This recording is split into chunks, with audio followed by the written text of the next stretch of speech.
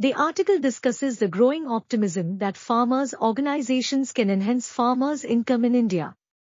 It highlights the positive growth of producer organizations, including the Farmers Producer Company, FPC, which is a special case of producer organization registered under Section IXA of the Companies Act, 1956. The FPCs are farmer-owned and governed microenterprises that combine the features of cooperative societies and private companies. The article reviews the issues, current status, and future prospects of FPCs in India and forecasts their growth up to 2020 using Gray model.